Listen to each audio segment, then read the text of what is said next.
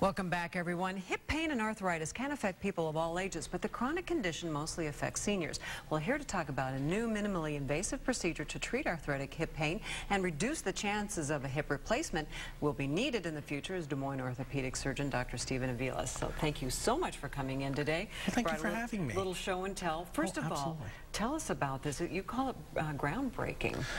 Yes, this is something called hip preservation surgery.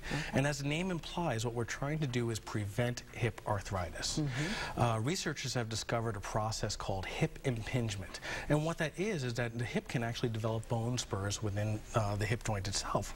And when these bone spurs come into contact with the soft tissues that surround the hip joint, particularly a structure called the labrum can tear, it can get damaged, and eventually this can lead down the slippery slope of arthritis.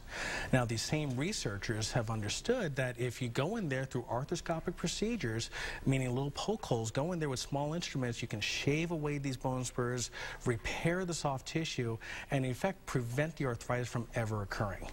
So I think this is one of the most profound discoveries in the field of orthopedics in the last 20 years. Now, what can this be prevented in the first place? Or is this genetic as far as the bone spurs? A lot of these bone spurs are genetic. Some of them are acquired. You can get them through injuries, but the vast majority of them are genetic, and you have them whether you want them or not. Okay, now what are you holding here? This is a model, actually. Ironically, this model actually comes with a very small little bump over here, and you can see that when you bring the hip up and rotate it just a touch, the bones, you can't go any further. The bones come into contact with each other. Now, that soft tissue liner is going to be right over here, and it's going to tear.